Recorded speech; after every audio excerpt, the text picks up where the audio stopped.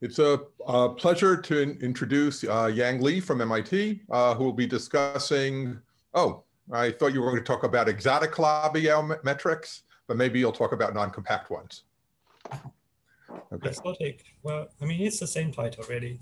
Okay, it's a pleasure to speak at this Zoom seminar. So today I'm going to talk about non-compact exotic Calabi-Yau metrics. So let me try to start with the basics. So what is a Calabi-Yau manifold? Well, it's a Kähler manifold with a nowhere vanishing holomorphic volume form. So if you're not exactly a geometer, so what sort of data is involved here? So first of all, you have a complex manifold X. So this omega is a symplectic form. It's also known as a Kähler form. So the Kähler condition is saying the complex structure and the symplectic structure sort of compatible, so that you also have a Riemannian structure. So this capital omega stands for a nowhere vanishing holomorphic volume form. So if you have this, you can actually recover the complex structure. So this is the data which completely specifies the structure of a Kähler manifold. So the Calabi-Yau condition means the following. So you have a symplectic form, this omega. What you can do with that is, well, this n stands for the complex dimension of the manifold. So if you have this symplectic form, you can get a volume form by raising to the nth power. So another way you can get a volume form is by starting with this holomorphic volume form. So if you have that, which typically looks like something like dz1 wedge dz2 onto dzn, what you can do is you can wedge this thing by its complex conjugate. And then you will get a real 2n dimensional form, which is a kind of top degree form, which is up to a constant. You can make that into another volume form. So the Calabi-Yau condition is the condition that these two are equal up to constants, where the constant is determined cohomologically, because you can always integrate the symplectic form to the nth power, and that's a topological number.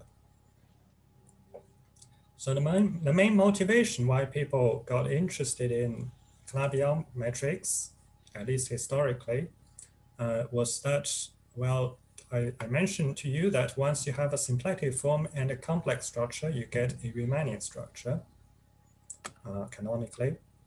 So you can consider the Ricci curvature of that Riemannian structure.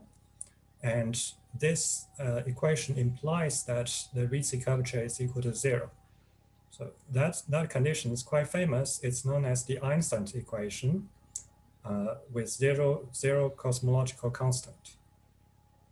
So this is, well, of course, everything is in the Euclidean signature, so perhaps not so physical as you might hope, but still that's the main reason people first thought this was important. So later, there are many other sort of physical motivations coming from string theory, but these tend to get much more sophisticated. So for general purposes, this is a good way of motivating the problem. So the big theorem on this subject is, of course, the big theorem of Yau. So this treats the case of compact Calabi-Yau manifolds. So the statement is, well, so you first give me a Kähler manifold. So in particular, you specify the cohomology class of this symplectic form. And you also give me this nowhere vanishing holomorphic volume form. So you should think of this as, well, a piece of cohomological data, the class of omega, and a purely algebraic, algebra-geometric piece of information, which is this complex manifold with the holomorphic volume form. So the output of that theorem is to say that within this cohomology class of this symplectic form, you can find a unique Kähler metric representing this class so that this equation is satisfied. And in particular, you get a solution of the vacuum Einstein's equation. So this is the famous work of Yau, which got him the Fields Medal, among many other reasons. So the problem with this theorem is that it's quite abstract. It involves solving a nonlinear PDE. And it doesn't quite tell you what the actual metrics look like in typical situations. And in fact, almost all the compact examples are non-explicit, at least not completely explicit. So the only completely explicit compact examples would be essentially the tori, the abelian varieties. So these would be flat examples. So the historical perspective is if you actually want to know what the metrics look like in concrete cases, maybe you have a better chance with working with non-compact examples. And these would give you many more explicit possibilities, which you can write down. So the moral somehow is that the non-compact examples are geometrically simpler, at least in some cases, in the sense that you can actually write these down. But sometimes it's harder analytically because, well, non-compact examples are usually, well, you have to deal with the infinity at some point. So, however, for the purpose of this talk, we take a slightly different viewpoint, and somehow the key point to take away message is that the non-compact examples really should be understood as the building blocks of the compact examples, especially when we study the compact examples near certain degenerate limits. So what does that typically mean? So if you're familiar with some differential geometry, then there is a common thing which people do in this field called gluing constructions. So if you have more basic objects, you can build more complicated objects out of them by some kind of implicit function theorem argument. So this is roughly what it means to be a building block. But somehow in this talk, we take the perspective further that, okay, so in usual gluing problems, you already understand the building blocks very well, and you try to construct new, more complicated examples. But today we sort of reverse this viewpoint. So by thinking about what the more complicated compact examples might be, we can actually motivate the construction of these building blocks. So this is taking a reverse viewpoint of essentially the same underlying principle. So let me tell you some explicit examples of Calabi-Yau metrics. So these are really meant to be basic. So, well, of course, the number 0 example would be the Euclidean space, and a flat Euclidean space with, let's say, Cn, with the standard complex structure and standard metric. That would be, of course, the solution of this Calabi-Yau condition. So if you want to get at least one non-trivial example, maybe the first one you write down would be something called the Iguchi-Hansen metrics. So this admits plenty of descriptions, but I will take this description for the purpose of today, which is going to be quite convenient later. So the underlying manifold from this perspective is an affine quadric inside C3, defined by this equation. You have 3 variables. You ask this thing to be equal to a constant, and that gives you a 2-dimensional complex surface. So to write down a Kähler metric, what you can do is to write down a Kähler potential. And the metric is going to just be given by I partial bar of this potential. So this is the way these two things are related. So I just have to give you one function in order to specify a metric, which is one of the nice things about Kähler geometry. So in this explicit example, your Kähler potential is actually really simple. So this is the explicit formula. This h is the sum of modulus squared. This y is the sort of defining parameter of this quadric. So this specifies a metric, and you can check this is actually a Calabi-Yau metric. So of course, these examples for different y's are just related by scaling. So the basic features of this particular example, called the Iguchi-Hansen matrix, is that its asymptote at infinity is C2 over Z2. So with the flat orbifold metric. So the way you can understand this statement is by first thinking about what this construction means for y equal to 0. And you can probably believe that for a fixed y, as your z goes to infinity,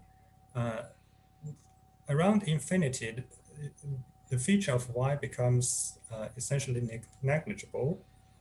So the asymptote at infinity is essentially determined by what happens for y equal to 0. And then what you get is just the affine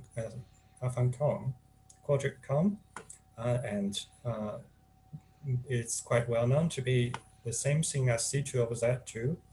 And by checking the formula, which is not very complicated, you convince yourself that this is actually a flat orbifold metric. So in particular, if you take the volume of the geodesic balls with radius r, that grows as r to the 4th power. So here, the real dimension of this manifold is 4 because the complex dimension is 2. And the way you sort of see this, well, the growth of the volume depends only on the behavior near infinity because this is an asymptotic statement. So what happens with this case is the same as what happens for the Iguchi-Hansen case.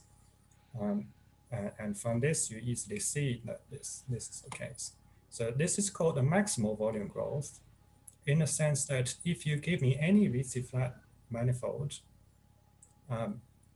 and you compute the volume divided by the radius to the power of the real dimension, so that quantity is actually monotone, decreasing. So what that implies is that the volume of the geodesic balls in this kind of very general context can only grow at most as the radius to the real dimension.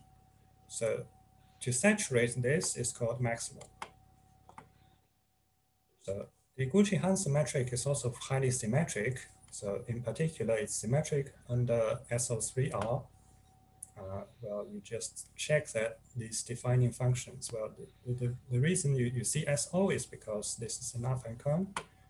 Well, you also have a metric structure, so the compatible one would be SO3R. Well, this example also generalizes to higher dimensional quadrics, and those generalizations are known as stencil metrics. I won't bother you with the explicit formula. I mean, it can be written down, but it's more complicated.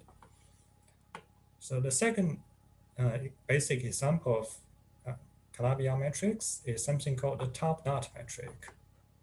So this is something living on complex 2 dimensions. And the easiest way to write such a thing is in terms of something called the Gibbons-Hawking ansatz. So what does that roughly mean? So you have a Calabi-Yau twofold. So the real dimension is 4. You have a circle symmetry. So sometimes acting with fixed points. So in particular, you get a sort of S1 bundle away from some singular points. And there is this Gibbons-Hawking ansatz, which tells you how to reconstruct the Calabi-Yau metric by looking at, well, basically the data on the 3-dimensional base you obtain by this S1 quotient. So on this base, there are distinguished coordinates given by the moment maps of, well, the 3 compatible symplectic structures. So we are talking about a hyperkähler manifold. So you have some distinguished coordinates. And this V is just a positive real valued function on the base, which is related to the length of the circles. So the top knot metric can be written down in this explicit ansatz as follows, so where this A is a parameter greater or equal to 0. So if A is equal to 0, this just reproduces the flat C2 example. So in particular, you can see that, well, this whole formula describes just topologically the manifold C2. Because when you vary A, what happens is you're changing the metric, but you're not changing the underlying manifold. So when A is greater than 0, then the asymptotic geometry would change quite drastically. So instead of the flat C2, what you have is an S1 bundle over R3 over R3 minus a compact region. So this is what happens near infinity. So if you delete the area where well, this function gets very large, so in other words, you consider going out to infinity when this xi's go to infinity. So what you have is, well, you have the circle bundle. So this theta is the connection, and v tends to a constant, which determines the circle length. And you have three other directions which are unconstrained and which are allowed to sort of grow. So in particular, you see that the volume of the geodesic balls grows like the radius to the third power, not to the fourth power. So the reason here is because, well, the circle direction converges to a fixed length. So one dimension is sort of wrapped up, if you like.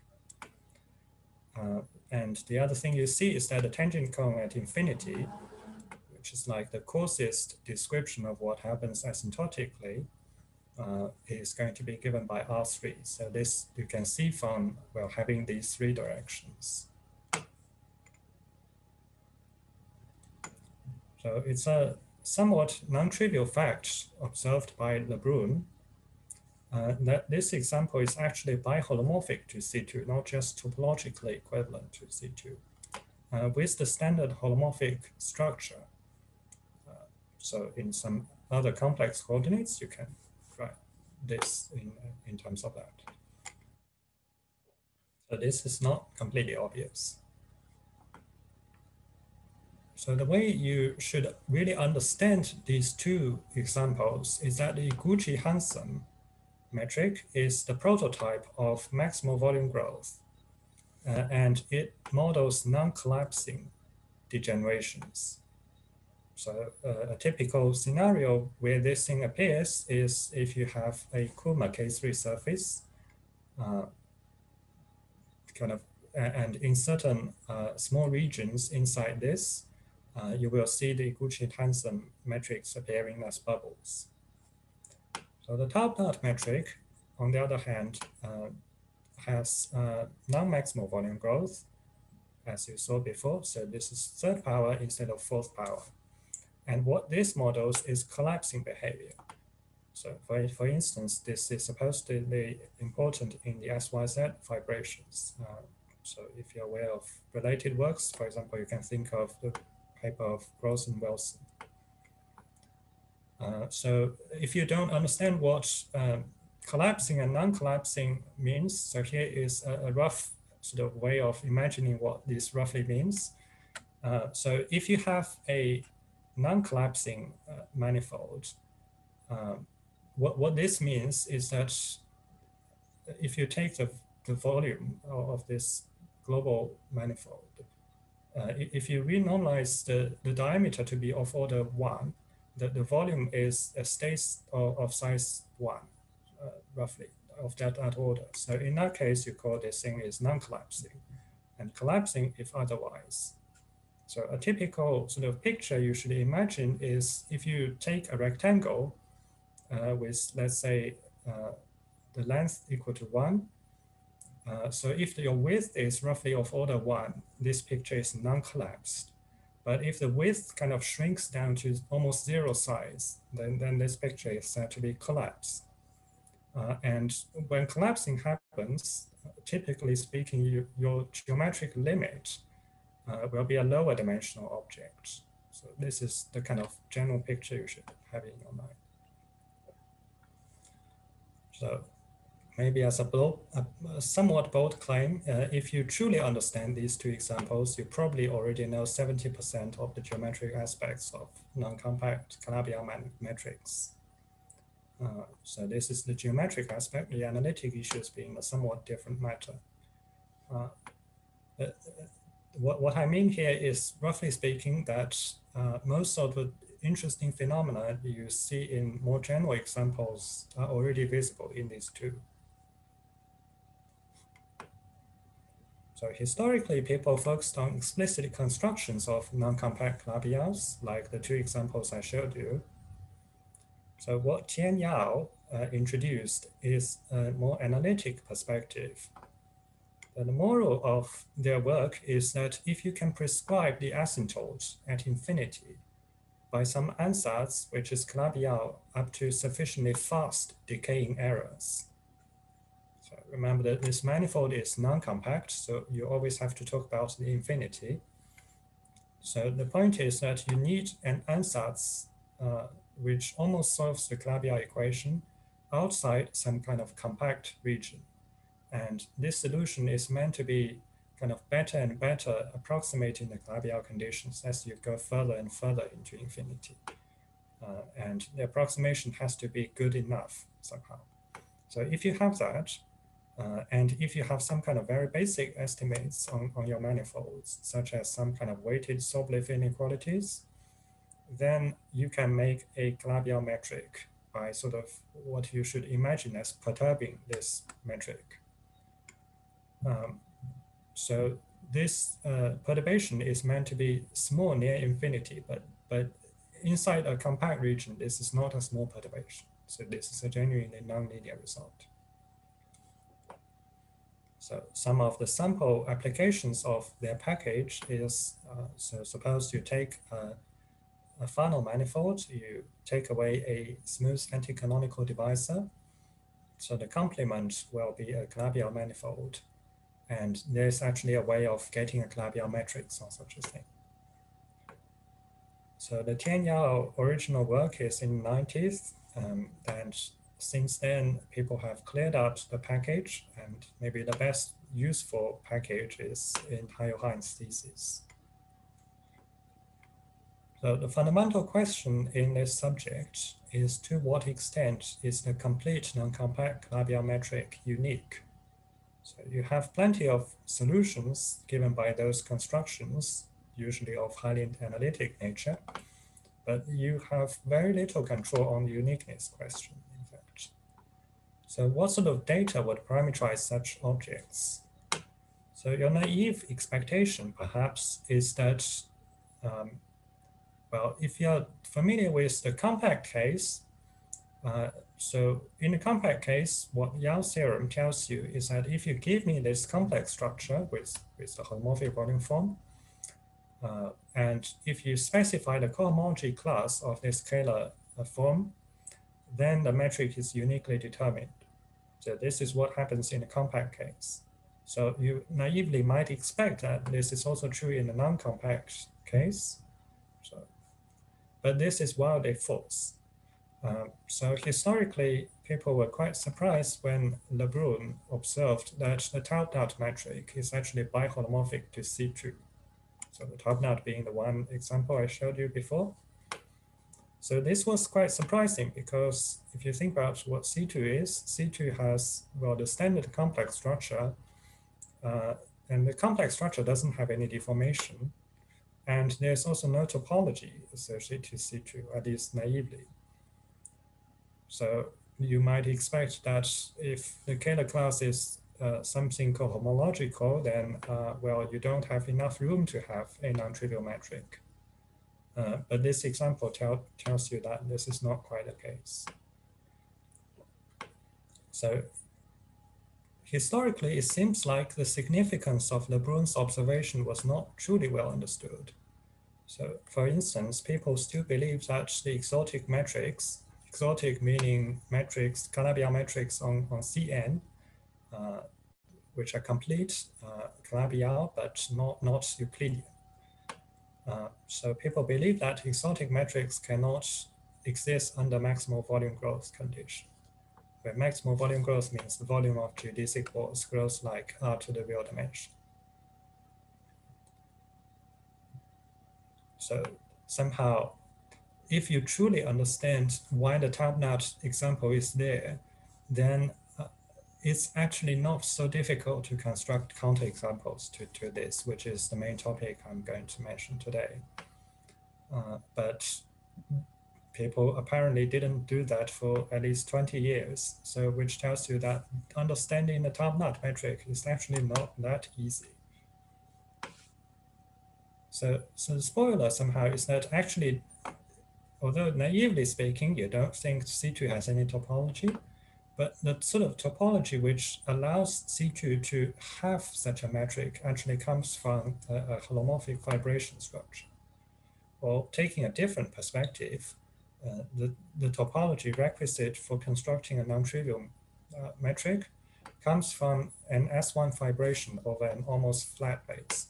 So if you take either one of the perspectives, that actually gives you a quite large possibility of generalizations. So the first view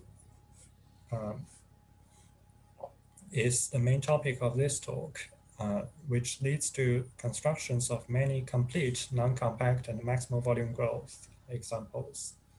The second view suggests something called gravitational instantons, and in fact, high-dimensional generalizations of those things, for example, relevant in the SYZ vibration, etc.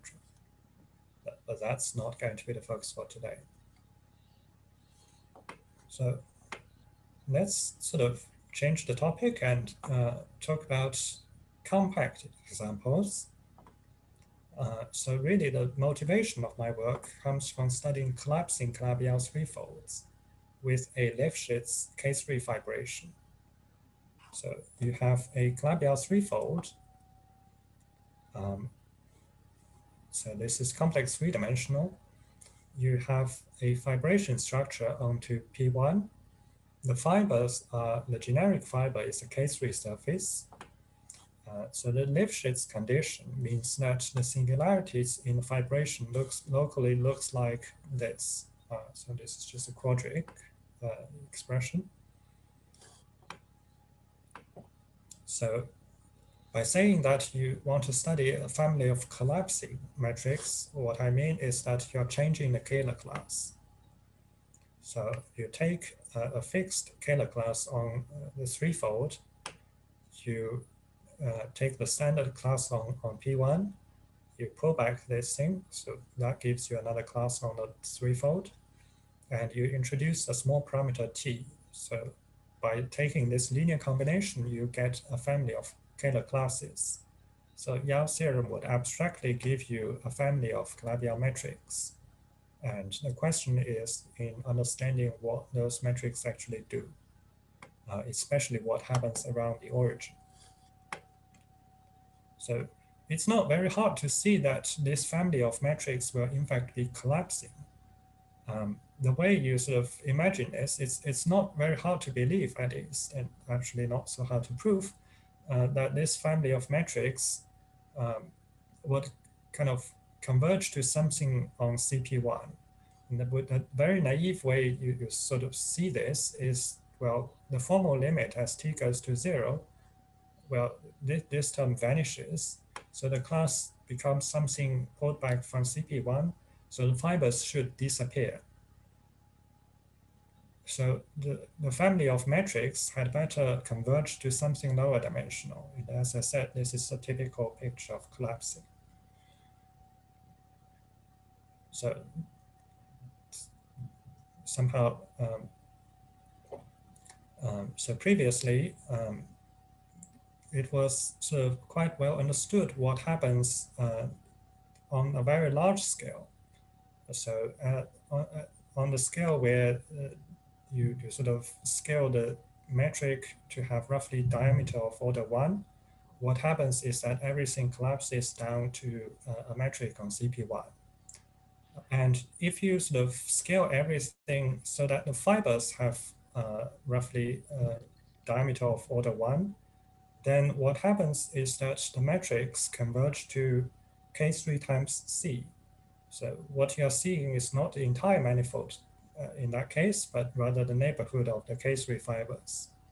But what happens near the origin, by which I mean near the critical points of this vibration, is something happening at an even smaller scale.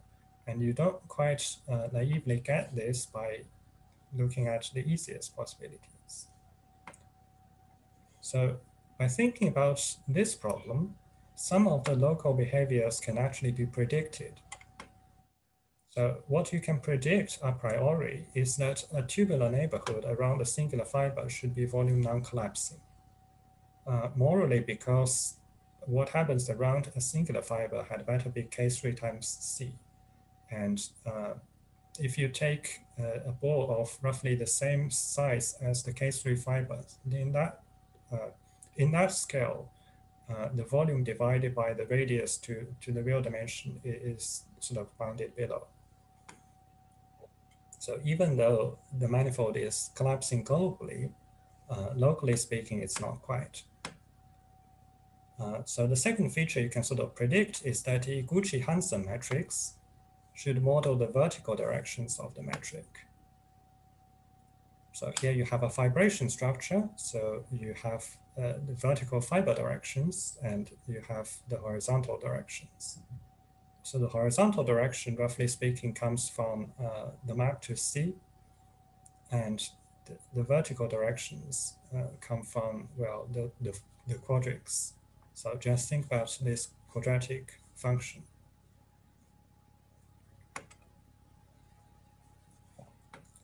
So the horizontal direction should be controlled by the Euclidean metric pulled back from this holomorphic function.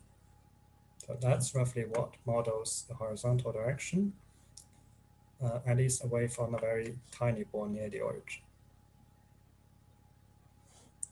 So independent of the motivation from this compact collapsing problem, what we can expect a priori is to get a non-trivial Calabi-Yau metric on C3 with maximal volume growth.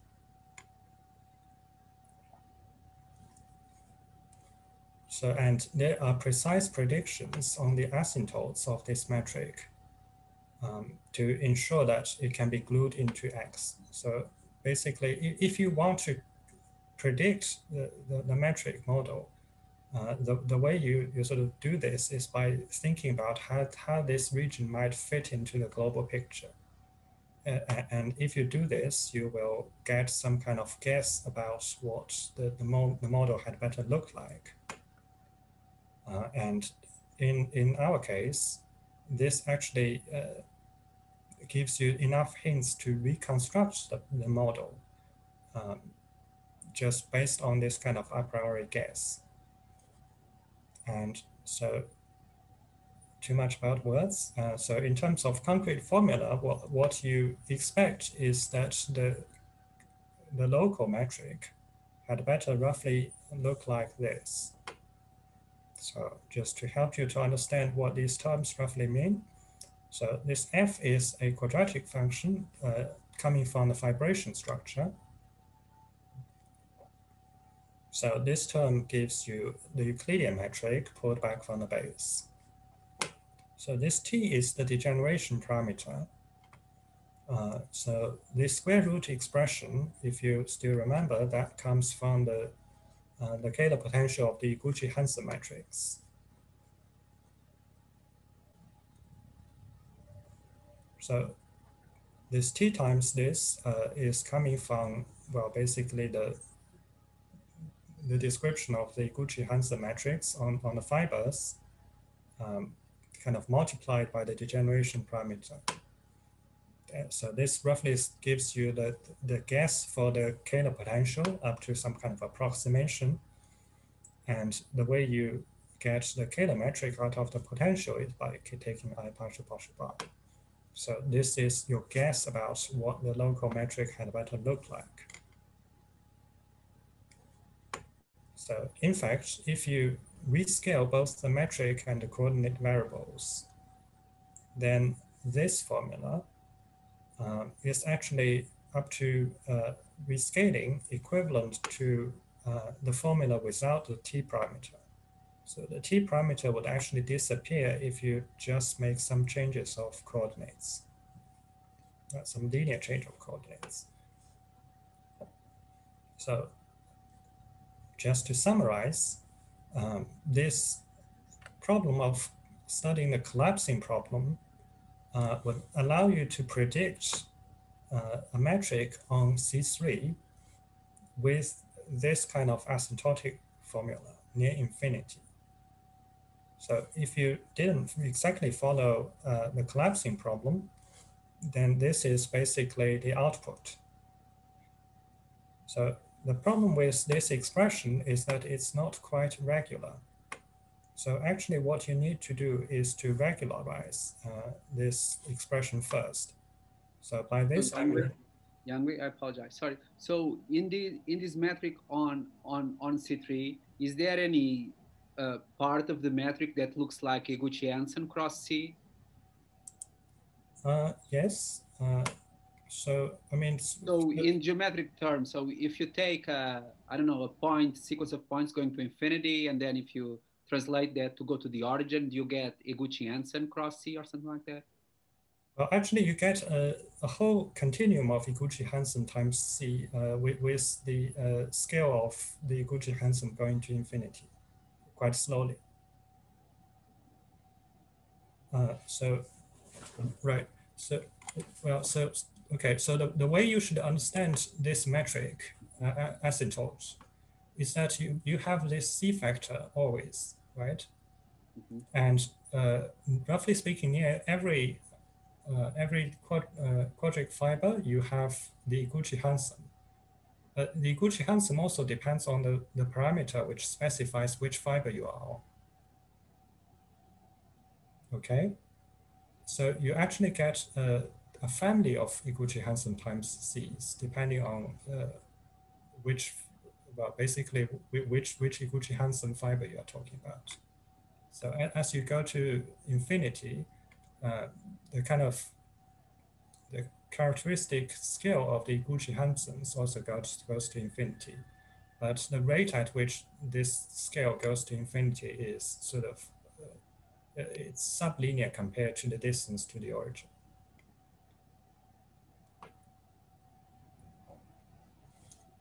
Okay, so this expression of the metric is not regular because what happens around the singular fiber is, well, so this F modulus is not quite a smooth expression when F is equal to 0. So this is a slightly cheating way of writing the formula. So the actual ansatz I use is a little bit more complicated, but this is the impressionistic kind of feature, impressionistic ansatz you should just imagine.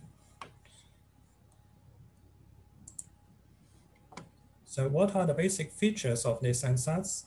Well, so first of all, it has quite a lot of symmetries. So you have the SO3 symmetry. Well, the reason you have SO3 is because, well, everything is attached to let's say a quadratic function. And you also have some kind of, you also have this H, which specifies a Hermitian metric. So you should have this SO3. So the U1 comes from rotating basically the face of F. So this is quite a lot of symmetry, so which is kind of like a codimension 2 symmetry. And also near infinity, in the vertical directions, this is roughly speaking the Iguchi-Hansen metric. In fact, you have a family of Iguchi-Hansen metrics, not just one. And in the horizontal direction, you get this Euclidean metric. So in particular, if you take the tangent cone at infinity, which is like looking at the geometry in the courses terms, so what this means is you fix the origin and you scale down the metric by larger and larger factors, and you take the coarsest sort of metric limit, then what you should get is C2 over Z2 times C. So how should you think about why this comes about? Well, you always have the C factor coming from the map to C. So everything, so we are talking about a map from C3 to C, just given by the standard quadratic function. So you always have this C factor. And the C2 over Z2 comes from the asymptote of the Gucci-Hansen matrix. So remember that the asymptotic behavior of the Gucci-Hansen is given by C2 over Z2 with the flat orbifold metric. So basically, if you go in the vertical directions to infinity along any fixed Gucci-Hansen fiber, you will see this C2 over Z2 factor. And in the horizontal direction, you will have this C factor. So you would get C2 over Z2 as the tangent cone at infinity. But as Andre asked a while ago, the sort of true picture involves a little bit more nuance, kind of like in the sort of slightly non-generic regions near infinity. So if you don't fix your point at the origin and do the scaling there, and instead you allow your sort of central points to move to infinity along the Gucci-Hansen fibers, and you sort of scale everything by appropriate scales, then you can also get Gucci-Hansen times C as a kind of scaling limit.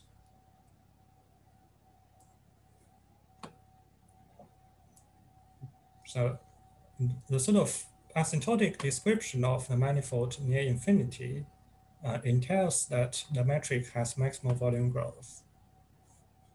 Well, the sort of easiest way to convince yourself why that might be the case is, well, the sort of coarsest approximation of the metric is just C2 over Z2 times C. So this gives you 4 kind of dimensions of growth, and this C gives you another 2 dimensions of growth. So altogether, this is maximal volume growth. So what you can check is that the regularized version of this ansatz gives you an almost Calabi-Yau metric with the approximation getting better and better near infinity. So if you look at a compact region, this is not going to be any approximation of a Calabi-Yau metric, but if you go near to infinity enough, then this is approximately Calabi-Yau. But the approximation rate is actually not fast enough to directly apply any previous package. So these analytic constructions require not just having approximation, but actually approximation with sufficiently fast decay. So in order to sort of reduce to situations which I studied before, I have to perform a preliminary stage where one solves some kind of auxiliary ODEs to correct the error by hand. So first try to improve the approximation near infinity to a sufficiently fast rate.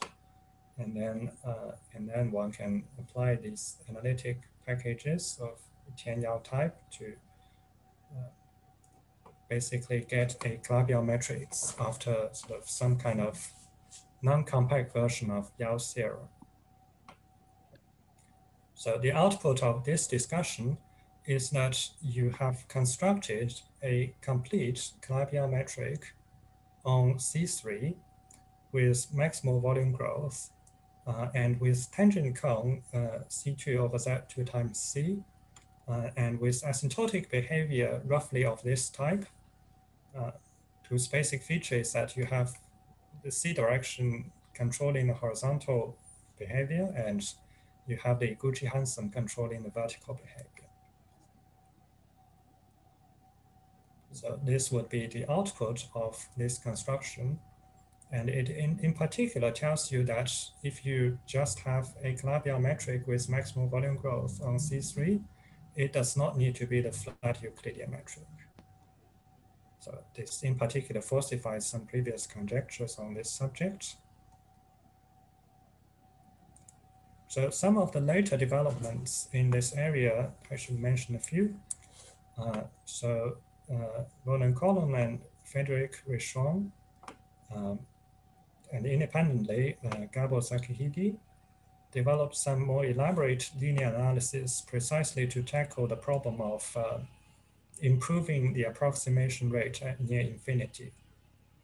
So what this allows them to do is that they get a much larger supply of exotic Calabi-Yau metrics on Cn associated to other vibrations from Cn to C, not just this simple-minded quadratic function, but you can take many other polynomials as well. So in particular, you can take the Lefschetz vibration in any dimension higher than 3.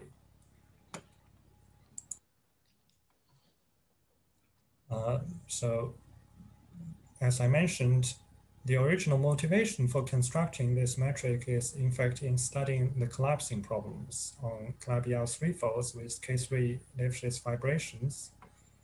And this motivation turns out to be valid. So this exotic C3 metric turns out to be the blow-up limit of the collapsing metrics on these compact threefolds under some very fine-tuned scaling procedures. So the way you show this is by some kind of gluing construction. So later, Gabo also showed some kind of geometric uniqueness result for this exotic C3.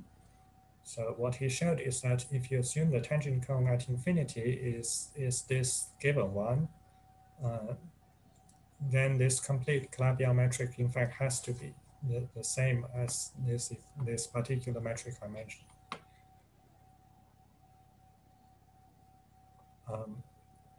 And also there are in fact many more exotic metrics on C3 outside of the maximal volume growth world. And the behaviors of those metrics are more analogous to the gravitational instantons. And those had better be relevant for the SYZ conjecture, etc. That's obviously too much for one talk. So let me try to wrap up by explaining a little bit more about how, kind of with hindsight, how you might understand Lebrun's observation that the top-down metric in fact gives you something biholomorphic to C2. So that example was the first example which told you that if you have a Calabi-Yau metric on C2, you don't actually have to be the flat Euclidean metric. So how should you understand that? So the answer is that this is the metric you get by looking at the simplest possible vibration from C2 to C. And that vibration is just going to be given by Z1, Z2. So this quadratic function. So just kind of by pure analogy, let's try to imagine what the sort of resulting metric should look like. Well, by the sort of general principle of the construction I described earlier, you expect to have the horizontal direction modeled on C, and you expect the vertical directions to be modeled on basically the Calabi-Yau metrics on the fibers. So what are the fibers in this extremely simple example? Well, so if you have Z1, Z2 equal to a constant, that specifies the fiber of this vibration. So these fibers are just C star, so also known as cylinders. And on cylinders, you have Calabi-Yau metrics, which are just kind of Euclidean metrics. But the difference between cylinders and kind of Cn with the Euclidean metric is that the cylinders have one direction wrapped up into a circle. So the result of that is, if you look at the flat metric on C star, the volume growth of that metric only grows in one direction, but not in the circle direction.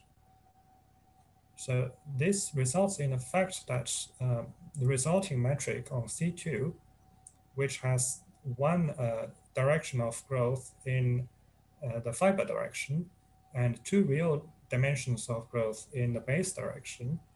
So the altogether volume growth has kind of cubic dependence on the radius instead of the fourth order. So this explains the fact that the top dot metric in fact only has cubic volume growth, not fourth order growth. So maybe for the future, let me just mention what are the sort of major problems of this field as I see it. So first of all, the general question about uniqueness and moduli questions are very far from being settled.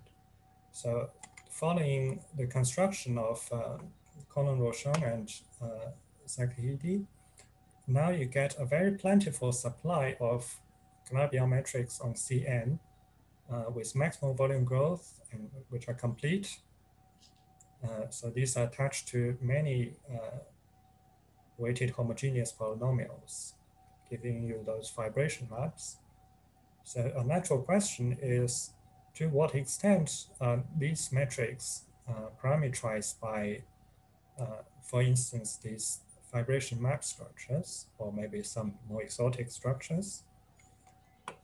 So how should you understand those objects algebraically? So at the moment, we don't have a very thorough picture of this. The only main sort of result is this result of Gabel telling you that in the simplest case, the information of the tangent cone could actually recover the metric. But in general, we don't have a very good picture of this. So another sort of direction one could go is if you abandon the maximal volume growth restriction, then you would encounter an even larger kind of uncharted water. And you could ask what might happen there. So